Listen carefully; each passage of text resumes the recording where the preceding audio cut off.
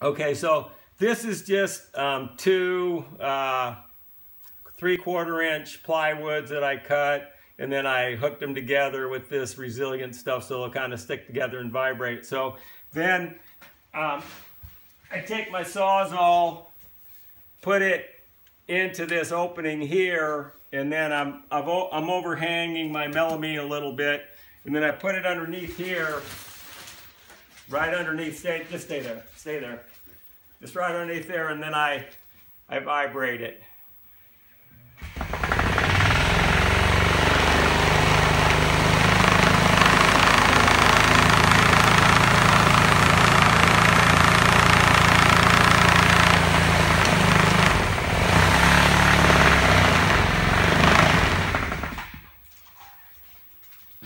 And I might do that a few times. And so I've filled this up halfway with concrete. I've seen where they kind of tie the rebar on the side and stuff. I haven't done that. I'm just take my rebar cage. That one fell apart. I take my rebar cage and I just set it on. Yeah, I got the vertical ones on the bottom. I just set it in there. I have to adjust it a little bit.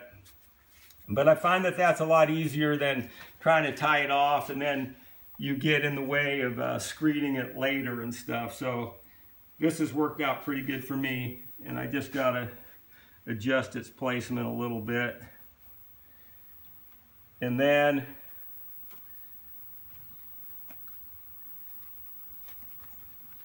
just shake it down a tad. I got it about an inch from the face now, and got about the same on the bottom side. And then the other thing that's critical is that you got to work the concrete on the edges first.